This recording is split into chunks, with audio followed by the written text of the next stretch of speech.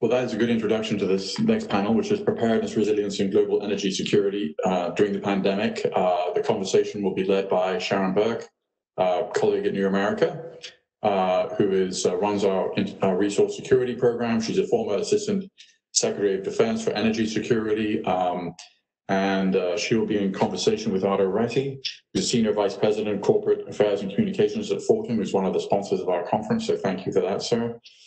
He was formerly Permanent Secretary of the Ministry of Defense in Finland and also Director of the National Defense Policy Unit in Finland, an alternative to Sharon now. Thank you so much, Peter. It is great to be here with this wonderful forum again this year, and especially great to be here with Arto Räty, because Arto has a long military career behind him. He rose to the rank of Lieutenant General and was an important leader in the Finnish Defense Ministry, but he also works on energy security. So we're going to start by talking about the theme that you just saw in that video, about this confluence between hard security and human security, and whether or not we're prepared for it. And I would submit to you that the coronavirus is a case in point.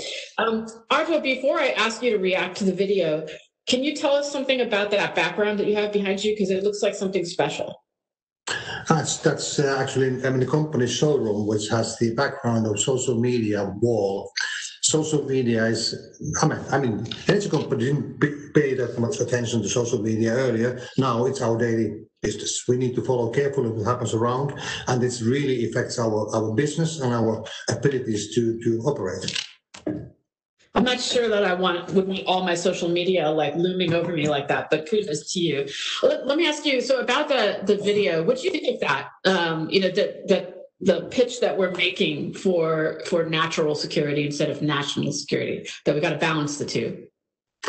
I must say I really like the video. It's really takes the change into account. However, for me, it's still missing some parts, and the one is that when we talk about national security or international security or nation security or nature security, we need to go deeper in our comprehensive approach. Our nation has done it from the 1960s. We have trained and educated our people for this kind of comprehensive approach in security. And I chaired the National Security Committee for 5 years. If I tell you the composition of the committee, it tells you the way we look at the issue. I was chairing as a Permanent Secretary of Defense of the Ministry of Defense, the committee which is composed of all the Permanent Secretaries of different ministries.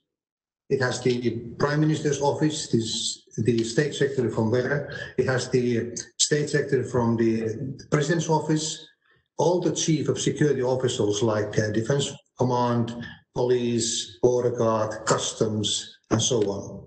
All of them are there. Plus, we have industry, we have NGOs, Security Supply Agency, and so on. So it's really a comprehensive approach to prepare the nation for any kind of crisis. And I say that I'm from the military myself. I'm a US Army Ranger also. So I have this kind of feeling of military is a key player. However, it's only a one tool in our toolbox. And that has to be used carefully. Yeah, no, I completely agree with you. And that certainly was the upshot of that video, is that we need to be able to approach security in a different way at this point. So what you're saying is Finland's always done it that way, as a sort of whole of government, as we would say here, comprehensive security solution. Is that fair to say that that's a long-standing approach for your government? Of course, I can say today like that, but it's not really the truth. In the 1960s, the society was built in a way that we tried to train and educate our people to support the military defense of the country, so that we can take all the powers from the civilian side, all the support to military if the need comes, because we had the history very close to us, and I was still living near the big nation and our eastern border, who used to try to attack Finland a couple of times and failed in a way.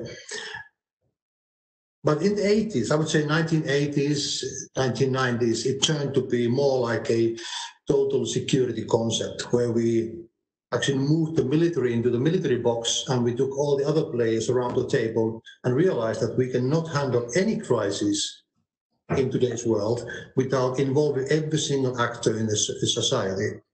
And it's not going to happen in one day. So we need to educate people also. So we started a kind of national defense courses where we take the cream of the society. I mean, members of parliament and senior officers from ministries, industry, church, universities. They always have a similar kind of composition of people in the course. So we have trained from 1960, 4 courses per year, the major leadership of Finland from every single sector in 3 weeks course to understand what the comprehensive security is. And they have played these tabletop exercises, as one being the prime minister and president and so on, having these different kind of scenarios. And the scenario has changed from the military scenarios to very much civilian crisis, like COVID-19. And I must say that we survived COVID-19 pretty well. Of course, I must say also that even though we had plans, we had trainings built, it was not 100% success. And one reason is that the Finns have a tendency to create the wheel always again. They don't follow those procedures they have studied and learned earlier. They want to create something new always. This happened also when COVID-19 started. I think that's probably not unique to Finland. I think it's human nature to want to reinvent the wheel. Yeah. But, I think that the way that Finland has built a shared sense of security that's then underscored by the way the leadership acts, the way you train people, all of that. I think that's where the United States needs to go. And we've been there before. In the Cold War, we had a much more integrated civilian military defense. And I think it's where we need to go now. Is that what you think Europeans want to see from the United States? Is that kind of more robust concept of security? Yes, and it's also something we would like to see in the most of European countries. This is not in every country the case. And I would say that one of the issues is civilian preparedness in the society. And most of the nations dismissed their security supply agencies after the Cold War. We did not. We sustained that.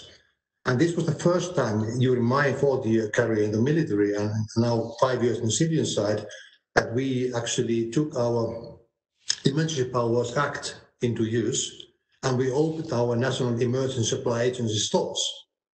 I've never seen this happen in normal times. Now we did it. So I think this kind of preparedness, which goes deep into the roots of society's ability to survive, has to be reinvented in most countries. And hopefully, US is doing that also because crises are different. And it's actually, as from the military thinking, I would say the enemy is already inside. It is. What do you mean by that? It means that we are all connected to internet. Cybersecurity is there, and I mean it's not something which is behind your borders; it's inside the country. And we have civilian unrest. We have a lot of issues ongoing, not only in the US but around the world. And it's not something you can defend by putting the military to the borders. It is something where you can utilize military capabilities if the military is well trained for that. But it's not something you can defend by military only. Military is needed, definitely. We need military forces for national security reasons and for international security also. But it's not the only tool. And so you need societal resilience, and that requires more tools in the toolbox. Yeah, I would say one of the issues is that when we took this Emergency Powers Act into the hands of the political leadership and started to, in a way, interfere into individual rights in Finland. When a very democratic country like Nordics are, it was something special. I think that the history, the education, the conscription we still have has affected in a way that every single person in Finland has some kind of personal touch to security. So there was this kind of acceptance for actions by the politicians in Finland. It was much easier to execute those actions than in many other countries where this kind of history has been fading away. Do you think, do Europeans still want to see the United States play that kind of role, bringing our values, our societal resilience to the table? What do you think at this point, given where things are, what do you think Europeans want to see from the United States?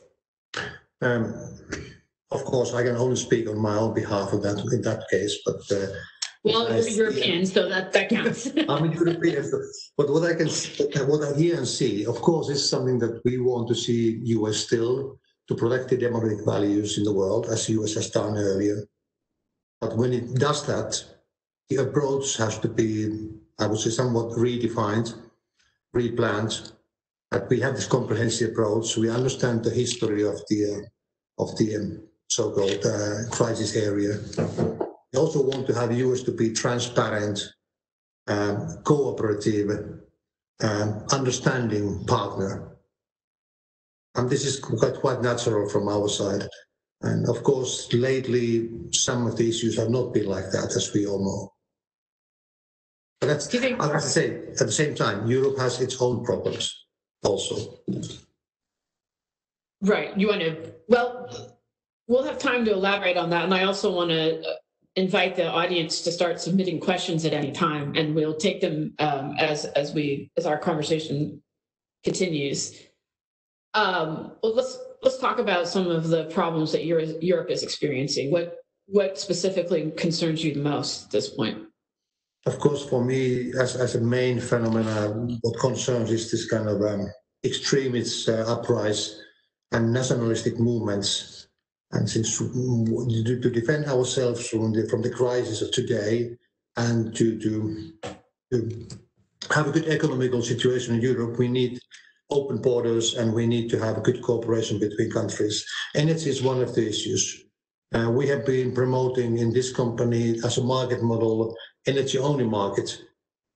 Now it seems that in many countries this kind of national thinking is growing, which means that the capacity markets are coming in, which means that every nation is building the extra capacity, not sharing.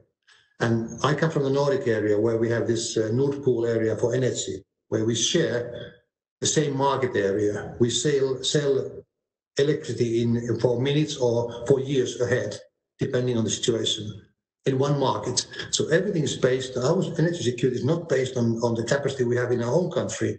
It's based on that one, plus the grid system, plus the transmission system between countries, and the capacity in other countries too. So flexibility is one of the areas there. So I would say this kind of protectionism is one of the key elements I fear. Of course, then we go to Belarus situation and others where we have problems, but that's a different case then. When it comes to Western countries in Europe, this kind of cooperative, non-nationalistic thinking is somewhat fading away, and that scares me.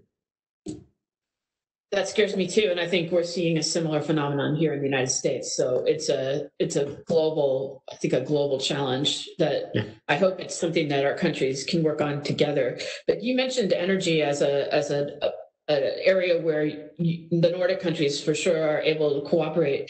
That's not always, energy security has not always been a unifying theme for Europeans. It's been a somewhat divisive topic over the years. Can we talk, especially now that you've got that unique perspective of having had a military career and now an energy career? Can you talk a little bit about that and Germany and Germany's energy footprint and how you look at some of these divisive energy dynamics in the region?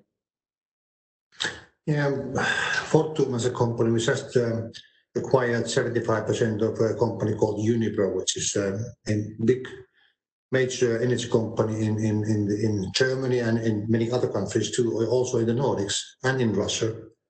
And Germany has a challenge at the moment because they are dismissing their nuclear capacity by the end of 2021. At the same time, they are closing their coal powered plants. So they need to secure their energy supply, and gas will play a major role in that one. And then comes the question of gas pipes coming from Russia, which there are several of those coming. And now, of course, the question is about Nord Stream 2. That has been in the discussions. I'm sure you will ask that anyway, so I took that up now. Well, you saved me the trouble. Okay, that's good. But let's just to push a little bit on why Germany is in the bind that it's in, because Germany has a very laudable commitment to promoting renewable energy and making a big step forward into the energy transition. And I know that as a company that also invests a great deal in renewable energy, that you support that. But with an industrialized country such as Germany, it doesn't add up, does it? Not right now. So that's why you're saying natural gas has such an important role to play. It will play several decades an extremely important role, especially in the Central Europe, where gas is not only for the industry, because the heating is taken care of by gas also. We have a gas heating distribution networks in our country, so we can use any kind of source for heat. Is it excess heat from the data centers or gas or nuclear or whatever? But in Germany, gas plays a very crucial role in heating houses also. So for them, gas and making gas greener, then we come to hydrogen. And that's one of the reasons why we actually bought the company, Uniper. They have a massive gas trading, global commodities business where gas trading is the major issue. They have gas storages, they have gas transmission, they have gas fired plants. So they have the knowledge of gas, and they're also extremely well into the hydrogen business, which is the future step for gas becoming greener. We all know that, at least in Europe, where the trend is now very strongly close coal plants. And of course, we also understand that the next one will be gas, because that's fossil too. But understanding is also there that there will be, it's a long transition phase. When it comes to energy transition, I would say there are three issues which we need to take into account and keep in our minds. One of them is that the energy has to be cheap enough for individual customers or industries or societies. It has to be made in a sustainable way. And the third one is that there needs to be a secure supply guaranteed in every step we take. And that is something we need to consider carefully. And there needs to be a grand plan behind the energy transition. And our company is now having this one of the key elements in our policies to be one of the major players in the energy transition in Europe. Because we have the knowledge, we have every single kind of production in our genes, and we have a very strong will to make the world cleaner. So that is worth celebrating. I congratulate you, but I just want to ask you as a pragmatic matter too. You know, going through a long energy transition that involves a reliance on gas, it's going to be really problematic. And certainly when you look at the trend lines, the global economy is still about 80% dependent on fossil fuels, and global emissions of greenhouse gases have really not declined. So we're not getting to where we need to go, and a continued reliance on gas is also not going to get us there. So, you know, and again, you come out of a very pragmatic tradition as a military officer. Are we going to get where we need to go? Are we going to succeed in the energy transition, in making a transition away from greenhouse gas generating fuels? It's something I have to believe on. Otherwise, I wouldn't work in the company where I'm at the moment. And this is the only way to go, because we need to do energy transition in the whole world. I know that there will be a long delay when it comes to Asia, for example, when it comes to Russia. I mean, look in Europe, we have 90 gigawatts of goal at the moment. China has 1,200, and they are building 200 gigawatts more at the moment. So it's 2 times more they are building at the moment than Europe has at the moment. And every single coal plant in Europe has a year when it's going to be closed, already decided. So for us, I think it's possible. And I also believe that there will be new technologies developed during the next, I would say, 15, 20 years. And hydrogen is one of those, which is maybe there as an industrial product in 10, 15, 20 years. So you mentioned Russia. Yes, you believe it'll happen. Okay. I mean, I do too, but I also, yeah. I mean, like you said, what choice do we have? because if we fail, the consequences for societies all over the world are extreme, and it would be very hard to build a defense for that world. So I agree with you that we have to believe it's possible and then make the investments and the plans in getting there. You and I have talked, I'm going to make a pivot here, so bear with me. You and I have talked a number of times now, and one of the points of discussion that we always, that's always very interesting and where we don't always agree is Russia. And you mentioned Russia, so you brought it up. It's hard as an American, and I see that we have a couple of questions, and one of them is about the role of social media and seeing that as a virus in of itself. And of course, as a former defense person, for me, that's all about Russia and the way that Russia is attacking my country. But Finland shares a very long border with Russia, and you have a different point of view. I think it'd be interesting for our audience to hear what you have to say about that. So let me put you on the spot. And is it possible to get along with Russia and also reject the president's approach to promoting his own version of security? That's a very tough question to answer, but let me put it this way, that we have been living here all the time. And we had Russia as our neighbor. We have been in war with Russia in the past, and we have been able to sustain good relations, even though things are not always something we like in Russia. And I learned good principle from one of the, I think it was President Arto who said it earlier, that when you do peace negotiations, agreeing that you disagree is already an agreement. And I personally believe strongly that with Russia, the only way to operate with Russia is to be tough, clear with your message. You can disagree, you have to disagree in certain issues. At the same time, you need to cooperate, you need to talk. Isolation of a nation you don't like or political leadership you don't like is never a solution in my mind. And of course, we have to live with Russia. And when it comes to energy, the argument that Russia is using energy as a political tool, I can say that some other nations are nowadays using energy as a political tool also, not only Russia, from individual nation point of view.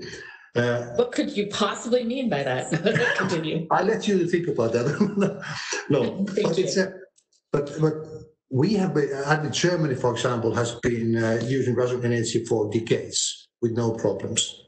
And I personally believe that the business between Europe and Russia is extremely important from the security point of view. As long as we have connections, as long as we have discussions, and as long as we are depending in one way or another on each other, it makes sure that we have some kind of a interaction ongoing. And when it comes to gas, I'm not defending Nord Stream 2 or anything else like that. As I say, that the gas pipe has two ends. The other one brings gas, the other end brings euros. And I think in today's world, if the one matters more, that's the euro end at the moment. Russia needs the money. And that makes Russia to behave in a certain way when it comes to energy. In gas supply, Europe has many sources, as we all know, and we have 21 LNG terminals in Europe. Germany is building two more. At least the political decision is that there will be two more. So there's another option too. So then actually the price dictates where the gas is bought from. We have a problem also in Europe that about the Nord Stream 2 is about 50 PCM. The same amount is fading away from the European production by 2030. So we need to fill the gap somehow because we need the gas at the moment. LNG, if the price is correct, will be the one. The pipe gas will be the one if the price is correct. So there's so many options at the moment. I'm just looking at a question that came in, and I've been weaving the questions into the discussion, but and trying to figure out how to pose it. But the person who's asking the question is talking about that unbridled technocratic neoliberalism is politically toxic, and how do we transform to an economy that enhances global and national security based on equity and the greater good for all. And I think to some degree you started to answer this question already when you were talking about the energy transition, but bring it all home for us to round out the discussion about, you've said that the rising tide of nationalism, the sort of crumbling commitment to democratic values, the pressure that's coming from places like Russia. Well, I'm saying that, you didn't really say that. The challenges, okay, then we agree on that. The challenges of the energy transition, and of even if we succeed in the right time frame, which we don't have very much time, we have about 12 years, I think is what the United Nations says, we still have to deal with the consequences that are locked in. So, how do we bring that all together into a more constructive vision? Again, you said before you were optimistic. You still optimistic when you put it together like that with a question like this that's inherently skeptical? Yeah, I'm optimistic when it comes to climate change. I'm optimistic people must realize where we are heading to. That's something people must realize. There's no other option existing. However, I know that there are nations where this will take much longer time than it should take. The only solution is this kind of, it's nice to say, the only solution is a strong political will and cooperation across the borders, because climate change is a fight which cannot be fought inside the country. It has to be fought together. And then technical solutions. US, for example, is full of new ideas of battery technology, SMRs, small and medium-sized, small modular reactors. So these issues like this, when they are into market, and they can change the energy climate. But at the same time, I'm only talking about energy here. That's only 20% of the total emissions. Then we need to talk about agriculture, infrastructure, transportation, and so on, industries. So there's a lot to do in that sense. And I think Europe has the possibility, because we have a high ambition level, to show the example to the world in that sense. And I think the European Commission's latest decisions show that we are trying to do that, to be carbon neutral by 2050 and having a 55% reduction by 2035. And that's an aim I also want to support with full heart. Well, I think you see a lot of progress across the United States. We'll be able to join you in that. And I just want to finish on a note, too, to say that I understand the question that we got was kind of hostile to technology, but I think innovation is going to be a really important force for change here for the better. And we just have to make sure that we're harnessing it in that way. And I think you've laid out a compelling vision for how the United States and the nations of Europe and Finland in particular can work together for our security interests, and especially if we're defining security more broadly than just as force of arms, but as something that comes from a whole of government, as we would say here. So, Arto, I want to thank you very much for the conversation. Every time we talk, I learn something new and a new point of view that I think I need to take on board, and I'm glad that you could share that experience with our audience.